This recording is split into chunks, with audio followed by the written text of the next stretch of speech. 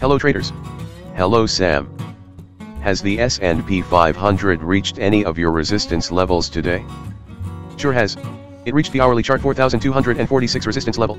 That's the first one. What's the second short-term resistance level? 4,269. Have you read anything about the ADP non-farm employment change data which are released later today? Not yet. Well, the index reached the first support level today, but if it falls, 4,180 points, here we go.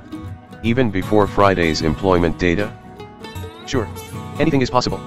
The price though keeps going up as we speak. Well, just look at the charts on justputaneye.com/finance.html. Okay. Will the S&P Show report newsletter subscribers be getting these? No. Newsletter subscribers will be getting the daily support and resistance levels as a table in the body of an email. Just that? Yeah, but it's free. What if they want the hourly levels and the charts? They can buy the PDF reports. Only $2. I don't know. But okay. I better go read now.